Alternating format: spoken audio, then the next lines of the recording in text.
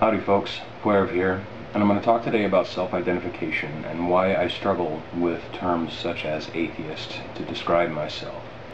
Now, I've never been really big on defining myself by way of some external influence, and that's what self-identification is. The Merriam-Webster definition of the term self-identification is identification with someone or something outside oneself. I do believe that identification and definition can come from without, but I think that it has to be as a result of a process, an arduous process from within. I don't think that it's wise to simply take on characteristics of something that is considered to be an external identity, such as atheism. And for an example of what I'm talking about, I'm going to cite an old essay by Sarah Bunting. This is the Yes You Are essay about feminism. A lot of you will have encountered this before. I'm going to read the last paragraph of it for you, so bear with me.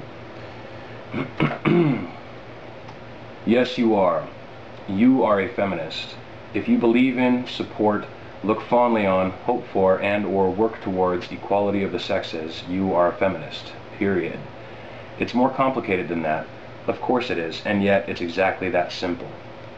It has nothing to do with your sexual preference or your sense of humor or your fashion sense or your charitable donations or what pronouns you use in official correspondence or whether you think Andrea Dworkin is full of crap or how often you read bust or Ms. or actually whether you've got a vagina. In the end, it's not about that. It is about political, economic, and social equality of the sexes, and it is about claiming that definition on its own terms instead of qualifying it because you don't want anyone to think that you don't shave your pits. It is about saying that you are a feminist and just letting that statement sit there instead of feeling a compulsion to modify it immediately with, but not, that kind of feminist, because you don't want to come off all angry girl. It is about understanding that liking Oprah and Chanel doesn't make you a bad feminist, that only liking the wage gap makes you a bad feminist because bad does not enter into the definition of feminism. It is about knowing that if folks can't grab a dictionary and see for themselves that the entry for feminism doesn't say anything about hating men or chick flicks or any of that crap, that's their problem. It is about knowing that a woman is the equal of a man in art, at work, and under the law, whether you say it out loud or not. But for God's sake, start saying it out loud already. You are a feminist.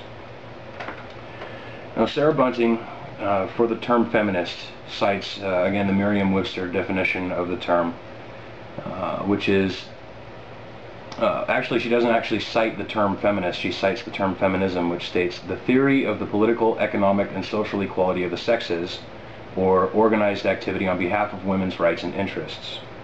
She uses this definition of the term feminism, which is an organized movement, to derive a definition for the term feminist, which is someone who subscribes to feminism. Now, she then turns around and says, if you believe in any of the things which feminism has espoused over the years, if you support any of the ideals that feminism has espoused over the years, then you are therefore a feminist. In other words, she's forcing this identity down upon people who may agree with her. And I don't think that the motivation here is a pure one. I think that there is much to be said for the connotative meaning of a term of identity. And she talks about that in this article, as I was pointing out in this last paragraph that I just read for you, or as she was pointing out. It has to do with this, it doesn't have to do with that, feminism is this, feminism is not that.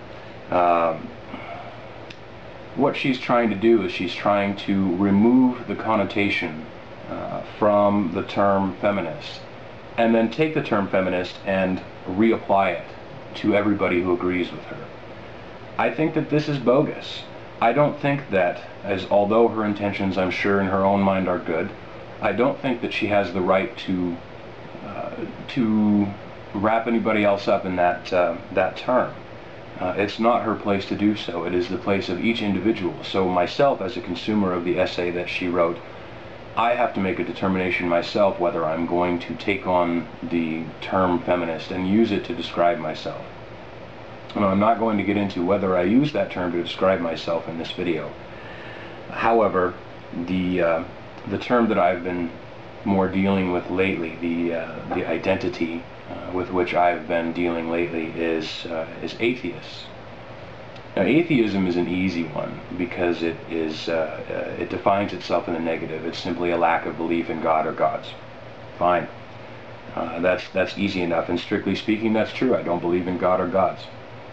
I also don't subscribe to a lot of superstition, and I feel that I'm naturally skeptical of things.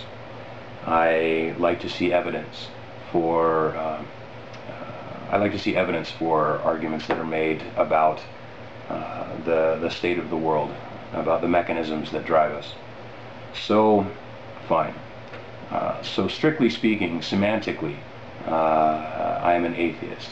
However, I would probably be pretty pissed off if someone came up to my face and told me that I am an atheist. Unless I had come out and said so first, in which case I guess it's free for all. But no, I'm not okay with simply dictating identity to people, to issuing identity by edict on the basis of a semantic argument. That's bullshit. So my argument is that because I reserve the right to self-determination as much as it is possible to do so, I also reserve the right to self-identification. I therefore reject semantic arguments for identification without due consideration. I reject the attempts of others to categorize me without my consent. I'll read that last bit again. I reject the attempts of others to categorize me without my consent. So this is an issue of personal liberty. I may agree with some aspects of feminist thought, and I certainly agree with some aspects of atheist thought. But I reject the attempts of others to simply come out and assert that I am either a feminist or an atheist, unless I have come out and said so myself first. And this applies to everything. This applies to any identity that we can take on for ourselves, whether it's man or heterosexual or software engineer, all three of which are true in my case. These are things that are contributed to by one's natural state, perhaps, but ultimately the decision is ours whether we want to take those on as labels and make those a part of our social identity.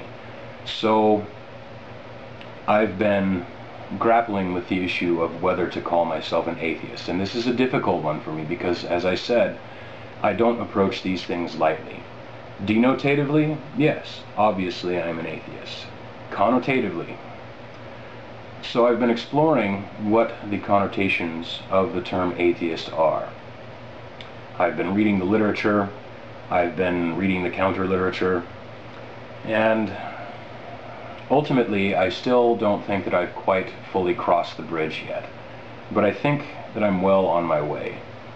And I think that I'll get there in my own time, and when I finally get there, if I ever get there, it will be by my own will and by my own choosing, and it won't have anything to do with what anybody else has to say about me or my beliefs or who I am. I feel very strongly about this in terms of not just atheism, but in terms of any ism that could potentially be applied to me. So, if I'm espousing my beliefs, if I'm communicating with you or arguing with you or debating with you about ideas or principles, please do not try to dismiss me by categorizing me. Also, please do not try to claim me by categorizing me. Both are offensive because both abridge my personal liberty.